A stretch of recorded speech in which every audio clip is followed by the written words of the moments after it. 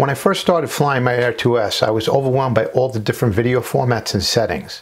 So I pretty much shot everything in auto 1080p 30 or 4K 30, which is actually what I recommend new flyers to do so you can focus on your flying while still getting some great footage. The footage you're watching right now was shot in 4K 30 HLG with no post-editing, which I think is the sweet spot for most of what you'll be shooting. But after flying for a while, I switched from auto to pro and started experimenting with the different shooting modes and formats. Here's a short video showing some of the things I learned along the way.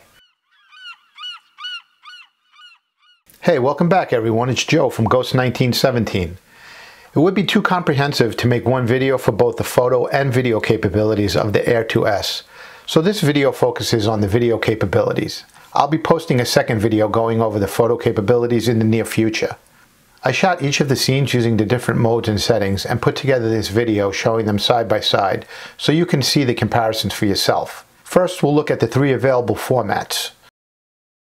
Normal, which is 8-bit, and Dlog and HLG, which are both 10-bit. The bit refers to the amount of color data collected. It gets a little bit complicated, but basically 8-bit stores 256 RGB values, where 10-bit stores 1024. If you're interested in learning more about the differences between the two, there's a plethora of information on the internet. Just search 8-bit versus 10-bit video. Oh, and grab an extra large cup of coffee, because exciting it is not. The normal format gives you a pretty good final product, but very limited color data, so there's not a whole lot you can do in post. But for posting your videos to social media, it's just fine. Also, I feel that the normal format tends to oversaturate the footage, giving it an unnatural look. The Dlog, on the other hand, gives you more colors than you know what to do with, making post-production possibilities endless. However, it's also very flat, so you do need to do some editing in post. And honestly, without a good LUT, it does take some time. So unless you're making an epic cinematic movie, either normal or HLG should be more than adequate. Now, HLG is like Baby Bear's bed, just right.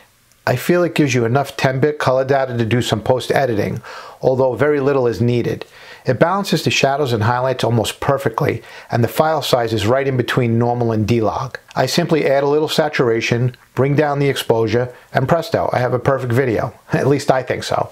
In this side-by-side footage, you can see how the normal oversaturates to the point where the colors don't look real. The Dlog color corrector gives you more realistic colors, but like I said, it does take some time in post-editing to get there, and the shadows are still not as detailed as HLG. And although I wish my lawn looked that green, the color in the HLG footage is pretty much spot on the actual lawn color. If you look at the garden bed with the beach grass, you can see the fantastic job HLD does with the shadows. I'm sure those who are more experienced in editing can get the Dlog footage to the perfect levels, but for my purposes, at least to this point, the HLG footage gives me enough color data to do what I need to do to end up with a pretty good looking final product.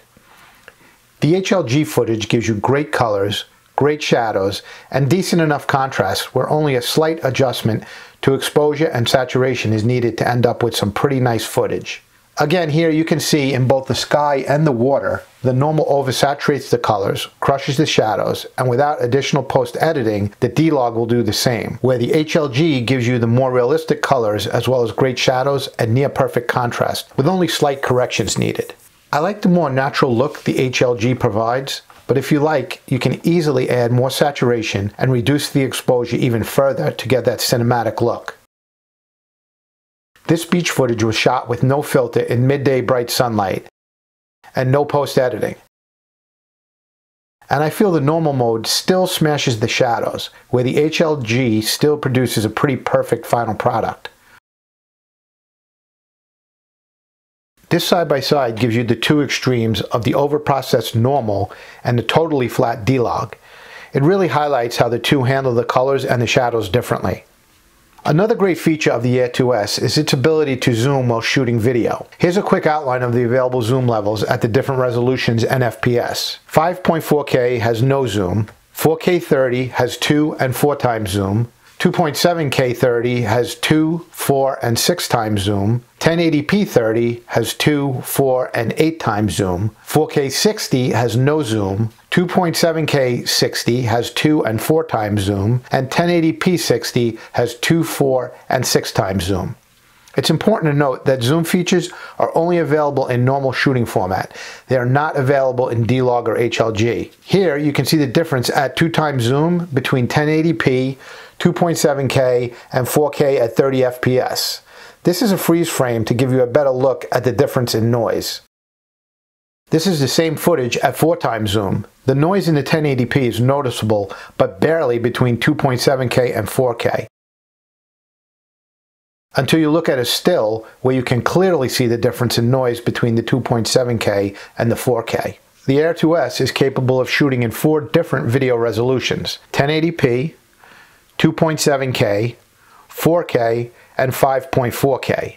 And in the 3 different formats I mentioned earlier, normal, Dlog, and HLG. All but the 5.4K can be shot at up to 60 FPS, with the 1080p able to shoot as high as 120 FPS, which makes for some pretty good slow-mo footage. And although the 1080p 120 FPS gives you decent results, I found that shooting in 4K 60 and slowing it to right around 50% delivers a cleaner, crisper, and buttery smooth final product. I think the 4K 60 slowed to 50% results in a lot less noise while still giving you a smooth playback and great color separation, which is clearly evident when you zoom in. Again, only my opinion, but you take a look at the 2 videos side by side and decide for yourself, and let me know in the comment section below what you think.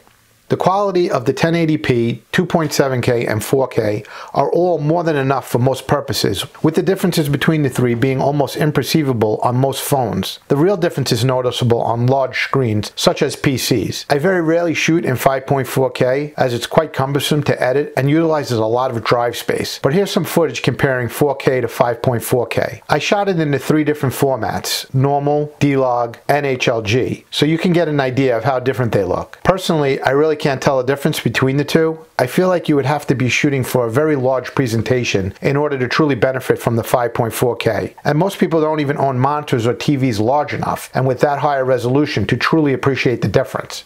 So the highest resolution I normally shoot in is 4K at either 30 FPS or 60 FPS if I think I'm going to need some slow-mo footage, as I feel this resolution gives me more than enough detail to zoom in and crop when needed. As always, I'd love to hear from you. Let me know in the comment section below if you have any questions about the Air 2S video formats, or if you'd like to share your personal preferences when using the different video settings. And while you're down there, make sure to hit the like and subscribe buttons and hit the bell notification so you don't miss out on future videos. Thanks so much for watching, and we'll see you in the next one.